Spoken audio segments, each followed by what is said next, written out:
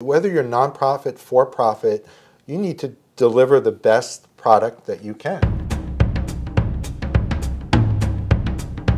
Welcome to The Pour, a place where faith and culture are served together. My name is Father Christian here as your host, and today we are going to be jumping into the culture of giving and of charity. Why and how should we fund it? In order for that to happen, we brought in the Director of Finance, Mr. Tom Keep It Fresh Winter. That's me. Welcome to the show. I'm happy to be here. Usually I'm behind the scenes with you. It's a little uncomfortable to be in front of the camera, but I'm okay. But you did it because you have a hot take. And before we get to the hot take, as you guys know, the way we start out every show is that you get a drink. This is Palm Wonderful, which I heard is a little bitter, but it's full of antioxidants. So what you have done, at least for the church, you have brought in a bit of bitterness that became like an antioxidant, though, that really helped the church become more sustainable.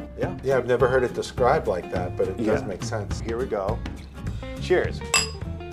That's pretty good. That's good. That's better. You remember when we had kombucha when we first met? Yes. I was in the bathroom for an hour after that lunch. Before we get into your hot take here, your first name is Tom. You're named after the Doubting Thomas. Well, yeah, maybe, or my uncle would claim I'm named after him. But the story is, I was born on the first day of winter, December 21st. Yeah. Also happened to be the feast of St. Thomas that day. There was a divine handout. Your name is Tom Winter. That's the same day as the day that the church celebrates the Apostle Thomas. Right. And also the winter solstice. They're amazing. So you're like a little bit of like the church stuff, but also sort of like the hippy dippy solstice stuff. Yeah, you could put it that way. You got a business mindset, but then you also got this artistic creative side. Yeah, I'm a little nuts like you. That's why you and I get along so well. That's true. Yeah. Thomas was Doubting Thomas. Do you have doubts? No, I like to think more critically than doubtfully. What's the biggest doubt you have with the church? Oh boy, that's a tough one. I don't know. We'll come back to that. Got him. Are you now doubting your commitment to this interview? No, I know what I'm getting into with you. So you're a financial director. Your job is to help keep the church solvent and stable financially. Right. You came into a church that was growing, and then you came in with your big old MBA and you're starting of businesses and being an entrepreneur, and you said, hold up, guys, the way we're looking at this is not sustainable. If there's no money, there's no mission, like I like to say, which isn't always very popular, but it's true. This operation, this church, takes a tremendous amount of money to operate. That needs to be kept in mind always. Right? We have salaries, we have overhead, we have facilities. It takes a lot of dough. And we don't make widgets.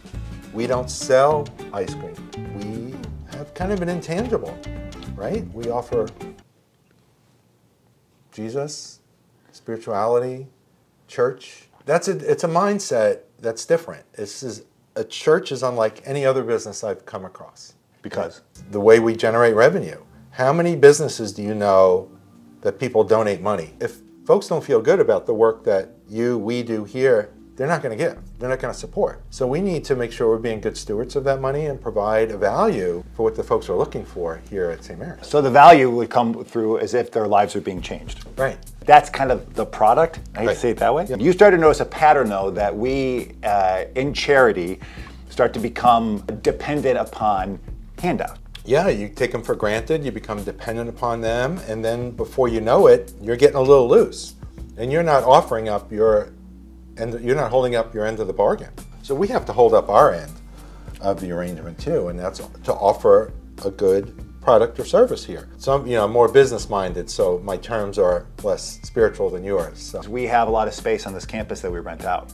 A lot of times that space is just kind of given freely or the rates would change. Right. You were saying, we need to look at the numbers, what does it cost to run this place, and we have to charge. And we're like, no, Tom, you can't charge these people. He's like, well then we're gonna be losing money and no money, no mission. The first chapter of the book called Modern Church Economics is leverage your assets. And that's one of our big assets here beyond the people is our campus. And we need to rent that out and generate a little bit of money from that rental to help support our overall operation. So I wonder does it help, do you think, people within charity or also within the church to think about how good is the product that we're offering? Right. What we're all doing is we're all selling Jesus. Listen, this is going to be, these terms are really hard to play around with.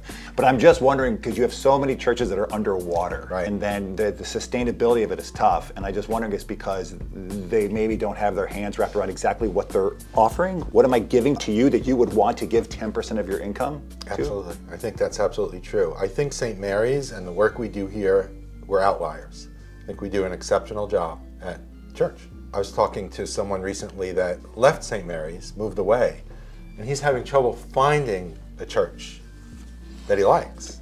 And he goes, boy, I really appreciate St. Mary's now that I'm not part of your community anymore, and I'm struggling to find a church that fulfills me. So I think, especially because the business of church is so tough, that the game has to be stepped up. So sometimes I think the other part of the charity mindset is just good enough. Do whatever you can. You got the volunteers, and I understand it because a lot of people are just overloaded. They don't have all the volunteers there. However, I would say, can you cut back so you can at least do the one thing really well, and so you're offering a really good product? Because I think, do you think there's a culture sometimes in charity that it's just like, yeah, it's nonprofit. Just get it across the finish line. Yeah. Whether you're nonprofit, for-profit, you need to deliver the best product that you can. In our case, with production, which you and I are heavily involved in, production is part of the overall experience here for folks. And if the production is lackluster, that becomes a distraction from the message that you're trying to deliver. That's why you can see the production is so high that I bought this at Walgreens today. Coming from the business world, the big change, stepping into here, you're an entrepreneur. Why have you found it so enjoyable to stay here? Well, I really don't find it enjoyable at all. It is great to be part of something bigger than myself. Right? My own business is myself, the work I do, but St. Mary's in this community is part of something greater. And my contribution to that piece, that overall operation that we call St. Mary's is great. It's very fulfilling. It's a community where people come together. They gather. Sunday worship is very fulfilling for me to see the room packed. Right? Yeah. Isn't that great when you walk in there and you see 200 faces looking at you? Yep. Yeah, it's exciting. By the end of the service, we only have a handful left, but I'm just kidding. It is they hear the sermon and then they run. They leave, Because we don't have that many things that are really great in our lives, right? We have our family, we have our friends. I'm sorry, I sound like my uncle. Let me restate that. There's a few things in life that give us joy. There's things that give us angst and anxiety and distress. So it is nice to gather around something like this that is just strong and positive. When people come to St. Mary's, it's a high for most people. Yes. So I'm contributing to that. You're contributing to that. If we go back to what we were saying before, that part of that product is you're inviting people into something that's much bigger than themselves. There's not too many places sometimes where you feel that you're part of a really big movement that's happening. And it reminds me of that book, Toxic Charity, is just how much are we thinking of this as a for-profit model where there is accountability, there is sustainability in it, and we make sure that we're producing a good product and knowing exactly what that product is and do it well. I mean, each church, yes, our product is Jesus, right, if it's a church, or every charity does. But what is that one product you do, and do it very, very well, even if you have to slim down the other thing. And we've talked about that many times when we think through our programming, right? That if we can't do it great, let's just not do it at all. We'll revisit it at a later time if we need to. Sure. But we've carved out a lot of things over the years that would just kind of lukewarm. And was there tension in that? Oh, always. Always. And what was that like for you to be making some lines in the ground saying, no, this ministry has to be sustainable, you have to be able to pay for this, or you have to charge for this? How did that go? It has to be. It's always like sandpaper, because people don't like to mix the money with the church. Yes. But it's a reality, in that if you have a ministry area that consistently loses money, okay, well, that's one thing, but now you add another few ministries that lose money, and all of a sudden you've got a problem. There are certain ministries that are designed to lose money, outreach, helping people in need, but there are some that you can actually make some money on that we can apply towards other things. So you have to be very balanced with the missions and think through whether it's effective monetarily, effective programmatically, spiritually, and checks all the boxes that we needed to. Yeah. A lot of things we did in the past did not pass that test, so we just jettisoned it. Where will the church be in 25 years? Hopefully it's still here. and thriving, comes back around as a source of inspiration in people's lives. Today it's diluted. There's so much competition for people's attention, especially on Sunday. Yeah. Right? Sports, events. So I'm hopeful that society will come back around and see the real value, and there'll be a revitalization. Let's do some rapid fire, Okay. buddy. You ready for this? Yeah. Best thing about the church. Other people. The worst thing about the church. The people. Traditional choir or rock band? I think we put the two of them together. Would you rather have a really good long sermon